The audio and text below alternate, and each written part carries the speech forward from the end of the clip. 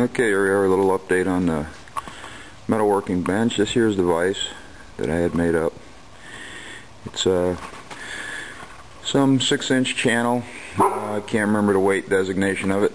And that'd be Cinnamon talking in the background there, and that's our little dog there. Big old dog, actually. But that there's some 6-inch channel. I believe the weight designation on it was 2.7, but I don't recall. It's welded up.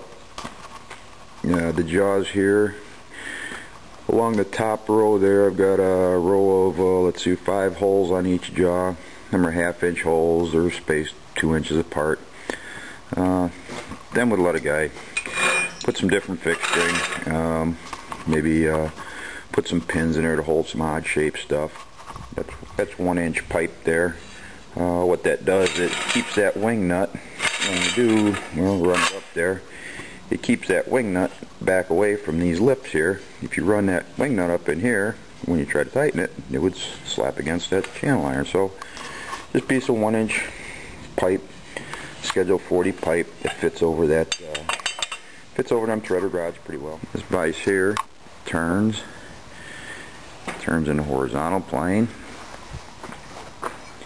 and it also turns in the vertical plane. So you can get just about any angle you need.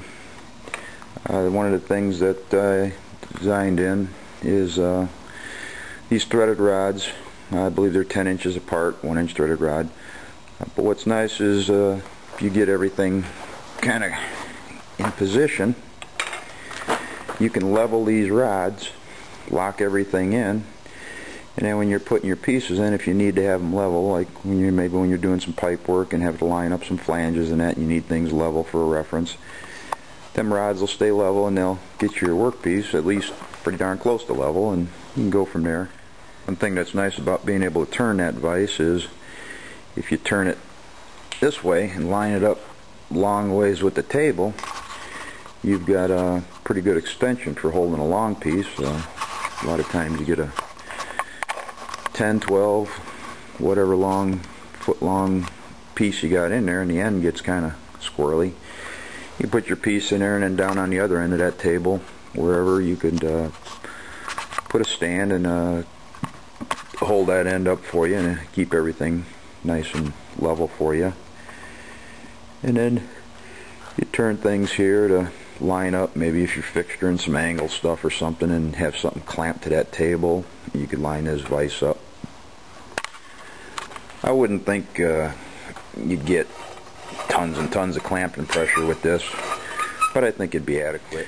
The attachment arrangement here, on this side I think the light might be a little better, is, we talked about this before in the last video, but that's 2-inch Schedule 40 with 1.5-inch pipe going through it with some clamp bolts.